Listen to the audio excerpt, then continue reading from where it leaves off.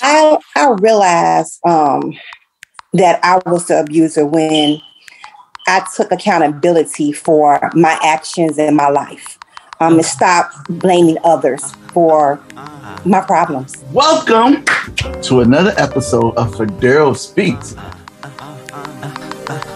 Big boy.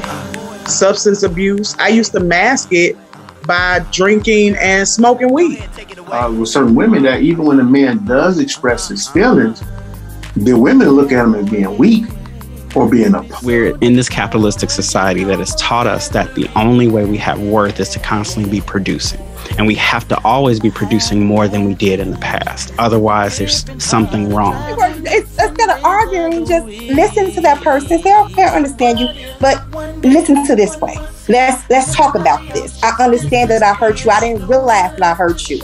And when I began to reflect on people telling me, hey, you hurt me, you said this, you did that. Oh, I didn't even realize that I was saying it that way. Because they really don't know what being a man really is.